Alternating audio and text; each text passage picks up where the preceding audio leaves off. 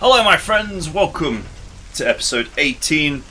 This will be the deployment episode for Compass and Tunisia, but before we get to that, if you remember in the last episode I said that I was just going to move a unit to the exit quickly to just see if the level just magically ends, and it did. It just magically ended.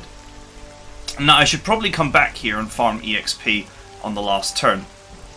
The only thing is, it actually doesn't make any sense to bother farming EXP on the last turn, and I will kind of explain why. So if you remember, my strategy our timing is always impeccable. Was to get my Daimler Dingo to level 2 so I could buy the upgrade that automatically makes all units level 1. And it works exactly as you would expect. It rounds up all of your units to level 1. Now there's some interesting things in the EXP system which I have noted. So here, the Dingo has 199 EXP. You get 1 EXP for damage and 10 for losing strength during an attack. So you see here I could there are plenty of units here in which I could do like 1 damage and take 1 in return. So the answer, what should happen is I should get 11 EXP, 1 for the damage and 10 for taking damage. Engaging the enemy. There we go. But if I level, so now I've maxed out. If I level this, let's add Terrain Expert because this is quite an easy unit to kill.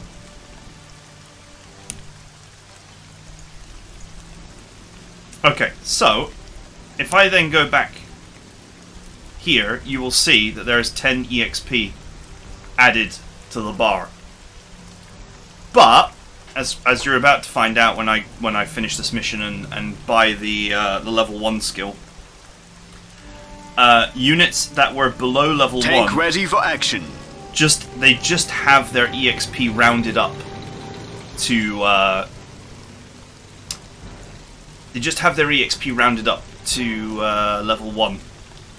So, effectively, there is no point in using any units that are below level 1, because they'll all become level 1. And some units are incredibly difficult to actually level up, so... Got a clear shot. This tank is already level 1, so it's worth getting the experience. Ready to flatten some fools. This is not my vehicle, so it won't be coming with me. Ready to flatten some fools. These units are all level 1. This unit is not mine. This unit is not mine. Form up, form up. These are my Gurkhas, and they're worth getting some EXP on. Prepare to die. Because God save the king. Level 1.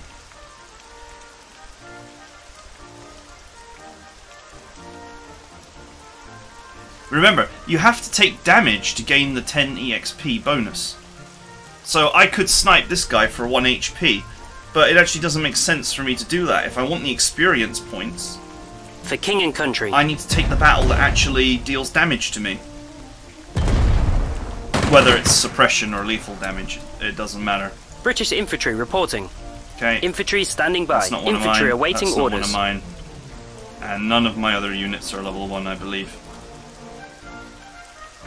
So that's it. There's no point in doing any of the others because... Where do you need us? Double file, boys. They'll immediately become level 1, and the evacuation is over. They won't keep any experience points. Okay, so we saw all that in the last episode. So, you know, just a quick note here on EXP farming. You don't get... What's the best way of putting this? A mission can go on and on and on forever. You just get punished with these victory points. And these victory points do unlock some very nice things, so that's good. But in theory, you could,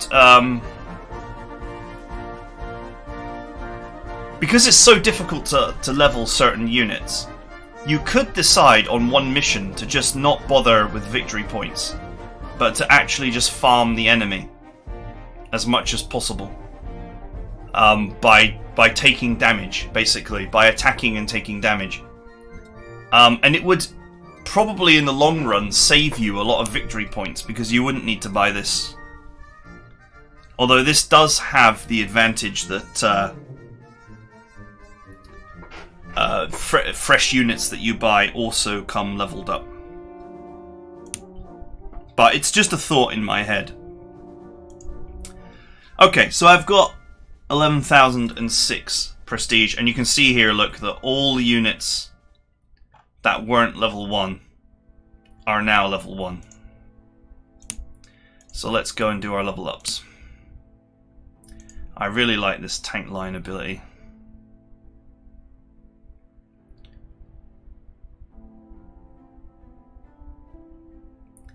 That means that you can make a wall of tanks and they're going to defend each other. I also really like this Street Fighter thing as well.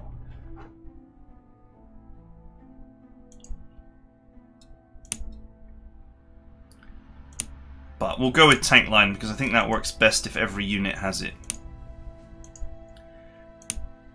And also helps me to move away from anti-tank guns, which so far have been quite underwhelming.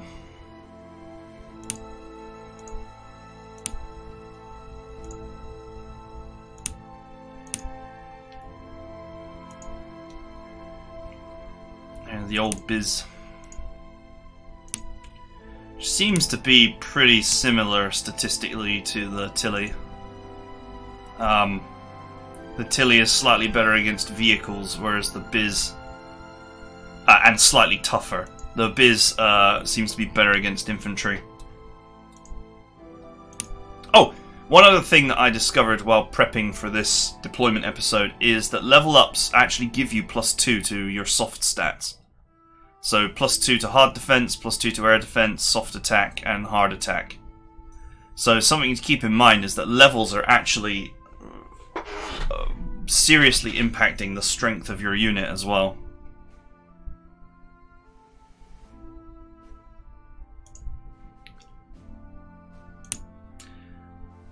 Okay, Defender is just really the most important skill for all support units. Only being able to support once is kind of naff. Being able to support at least 3 times is much better. Which kind of makes non-level 1 units really quite poor.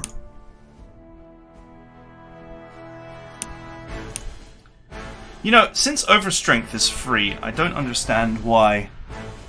Is it free? Actually? No, it's not free. Okay. I was going to say, why not just Overstrength automatically? It's because it's not free. Haha! Haha! Finally got Defender on all my anti-tank guns, which is good. Forced March. Obviously, Forced March really important for infantry, so that they can move around without using their transports in critical situations.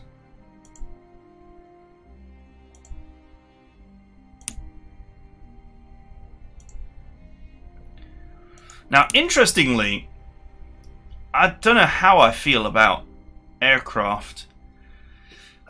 Defender is kind of an obvious choice for a fighter, because it then allows you to fend off 3 enemy planes instead of just 1. Of course, it does mean that the enemy will just probably go for your fighter directly instead of going for your bombers, but I guess that can work out.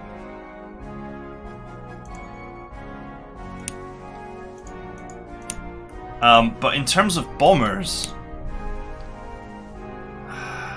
you know, there's nothing that really screams, you know, overpowered or really, you know, must have. I do like the idea of tactical retreat. Being able to move away 3 hexes instead of 1 after an attack. That could probably allow for some much cleaner positioning. But I also like the idea of swift strike. Being able to dodge support fire is pretty good for a bomber. Anyway, it's definitely not going to rain in the desert, so I think we can skip all weather for now. So seal the deal also seems pretty reasonable. I mean, it's marginal. Probably the hard attack would be better, straight up.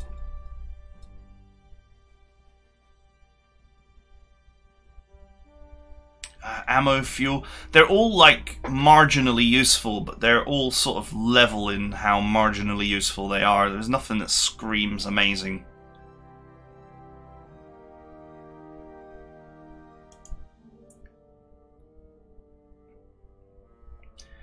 I think I like the idea of the tactical retreat, actually.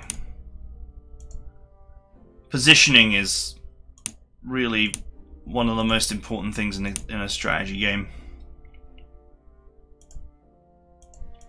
Right, now all of these infantry are glowing with possible upgrades along with the Hurricane.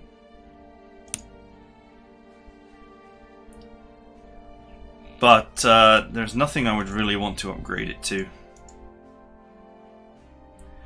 You're better off buying units fresh. And that's the thing, now I can buy units that are level 1. Why would I upgrade an existing unit?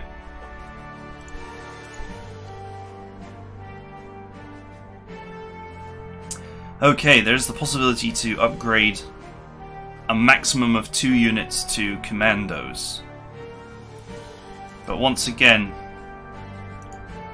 you do not get any kind of refund. Well, you get a half price refund. So, you know, at this exact moment, you're probably better off just buying fresh commandos and thus having more units. The cost of upgrading for most units is really very penalizing.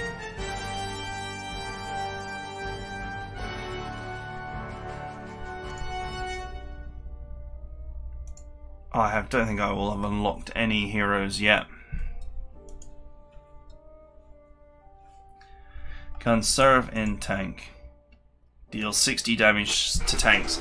You know, in that last mission I could have done a lot more tank on tank action and actually probably climbed this bar up a bit, but that was a rough mission as well, so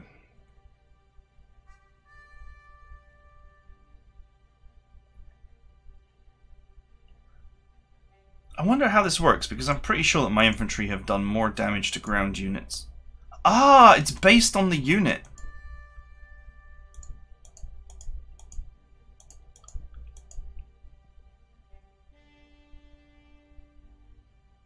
But I'm sure each hero can only be used once, right? So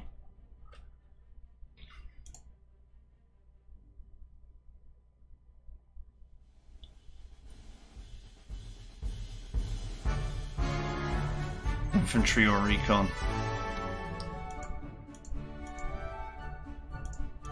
Haha.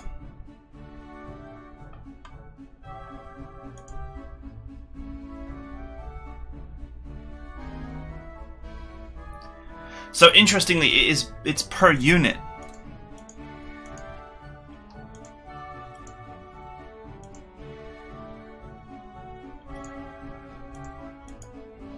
I'm pretty sure that there will be no cloning machine. You will not be able to just put infinite heroes. I thought it was weird. I thought it was weird that it was like do 60 damage to tanks. I'm like, I thought I've done way more than that.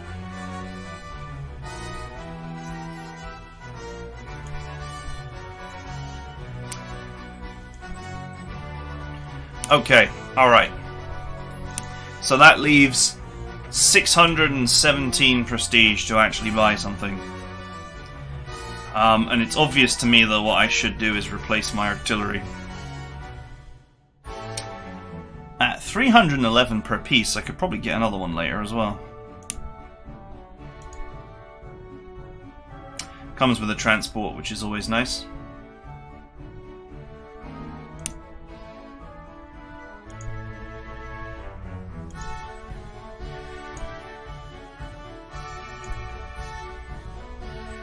This deadly is actually really good. But I also really want the fire support. Right. We're sort of almost done. However, excuse me. Okay, advance. So this is Operation Compass. Advance on Tobruk. And take command of the Libyan host. Desert terrain. So I think what we're going to want to do as well is change our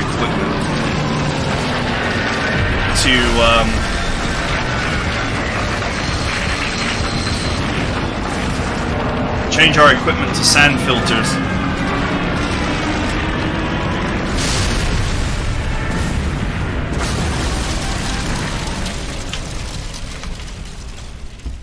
Splat.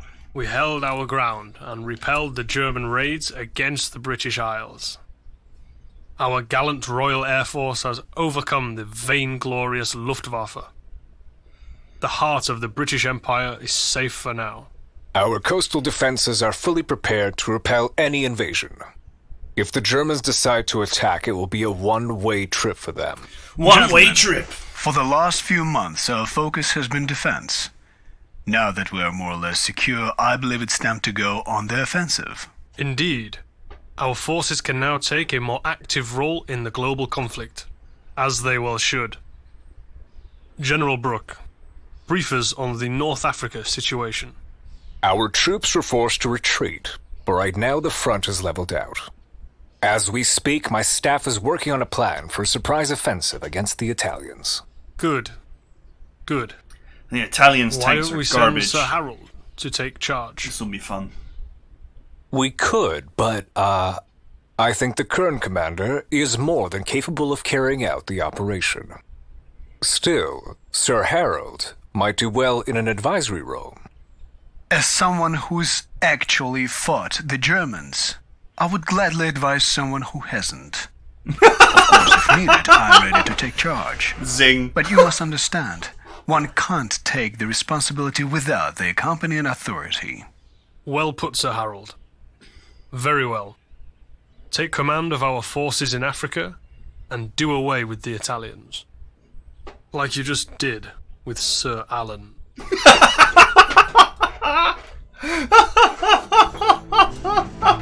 Oh, I love it! It's so vicious! General Alexander, the Italian invasion of Egypt cannot go unanswered. The numbers are on their side, but our men are better equipped and trained. It is time we retaliate. During the course of Operation Compass, you must capture Bardia, Tobruk, Derna, Mekil, it's Tobruk, isn't it? Messus, Benghazi, and Beta Fum. If possible, capture the enemy commander alive. It's Marshal Rodolfo Graziani. According to MI6, he has a temporary headquarters in Mekili. The Butcher of Ethiopia? I hear his forces used mustard gas during the campaign there. Disgraceful. I've seen the effects of that thing up close in the previous war, and you're suggesting we capture him? Scum like Graziani belong before the firing squad. Hold your horses, Bernard. We all remember the Great War. But Marshal Graziani may have some useful intel regarding the Italian strategy. Besides, we can use him to ingratiate ourselves with Ethiopia when the war is over, or with Italy after they surrender. In short, we'll have plenty of ways to put him to good use, and if not, he'll face the firing squad after all. Let me repeat that. We need Rodolfo Graziani alive. No aviation or artillery during his capture. Don't give Sir Winston more fuel for his bobs. Alright. I have some auxiliaries, but it looks like this mission finally is going to be more or less a core unit affair. We have... Oh yeah, I forgot. You can't see how many turns you've got. on this screen, sadly. Tank ready for action.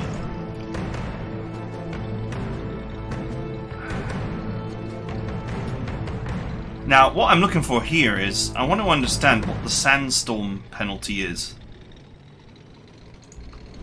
Aye, Commander.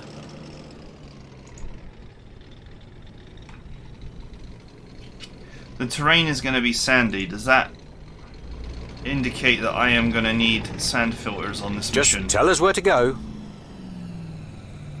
None of the deployed units have got sand protection.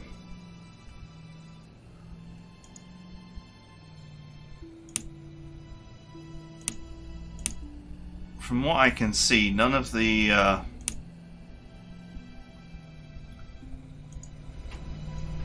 Guns of the United Kingdom. existing stuff has got sand filtering. So maybe it's unnecessary for this mission in particular. I was Got a job for a tank? I was always interested in the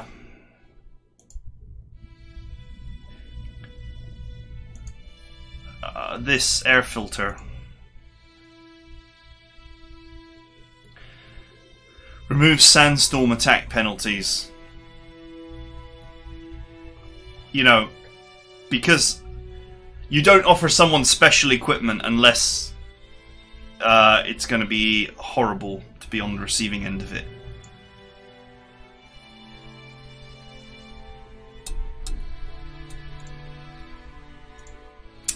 But I don't know. Tank squadron reporting. That's the issue. Any orders for us? As always, the issue is that I don't know.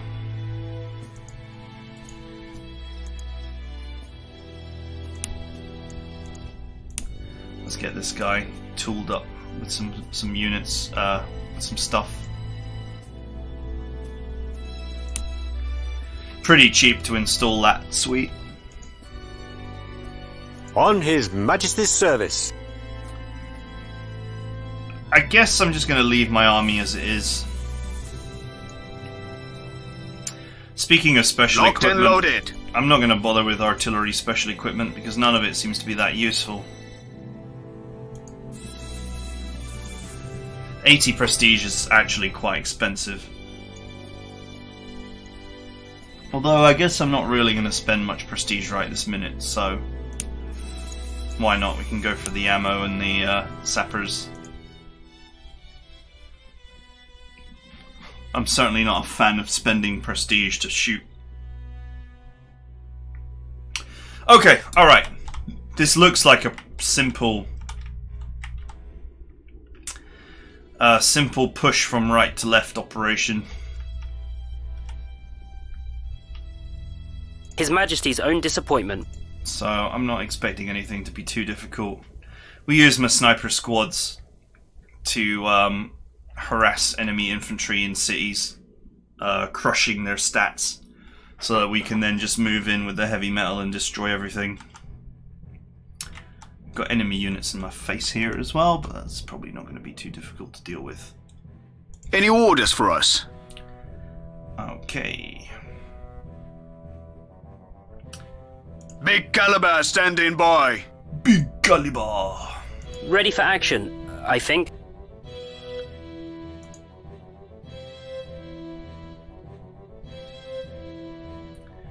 I have no idea what kind of air power the Italians are going to have, but the Italians typically did not We'll have get it done.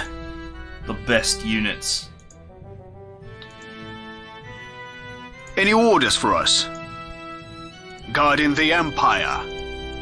I spy with my little eye. The Italians basically got crushed in World War II. I wouldn't mind building up the prestige to buy a couple of sets of those commandos God as well save the at some king. point.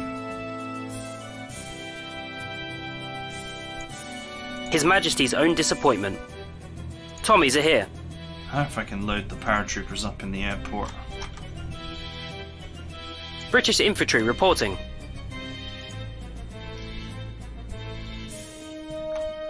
Okay. That leaves my Hurricane. and the bombers. Oops. Okay, I mean, it's not, you know, not really got much choice of where to deploy here either, let's be honest.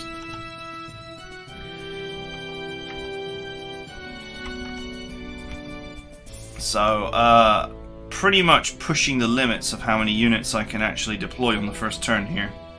I only actually had one spot left, which is probably where that artillery I lost would have sat.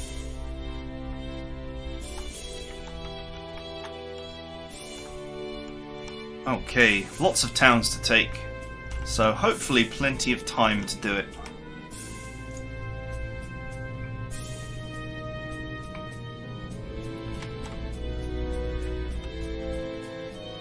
Okay, we got Italian fighter bomber. An artillery fort on the coast but facing inwards. That's interesting. Locked and loaded. Sadly, if I had the extra range ability, I could hit that. I might be able to carpet bomb it though.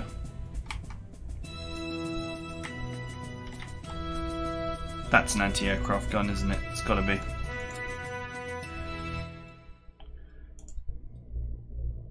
Yep.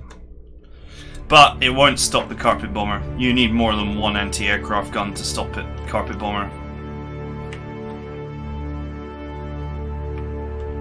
Could really do with some naval support on this mission.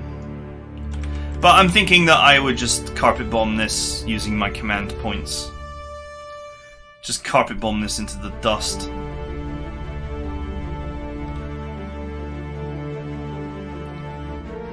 And then I'll be able to sweep in. Not concerned about these concrete forts because they can't attack hard. They're purely machine gun nests. And Italian tanks are laughable. So I'm pretty sure that their utter ineffectualness has been accurately modelled in this game. Man, the Italians had literally nothing that could pen Matildas. Historically, Matildas they call them the queens of the desert. They just totally wrecked Italian tank formations. Couldn't do anything to them. Almost depressingly one-sided. But anyway, that is it for now. That is it for deployment. I'm gonna have to do something about these aircraft here and that. I don't think any of my anti-aircraft guns can reach either. 1, 2, 3, 4. If you were here, 1, 2, 3, 4. No, just out of reach. Extended range would have been useful, but I felt it was more important to get the triple air defense ability first. So it's going to be a rough little assault here, I think, because these things are really nasty.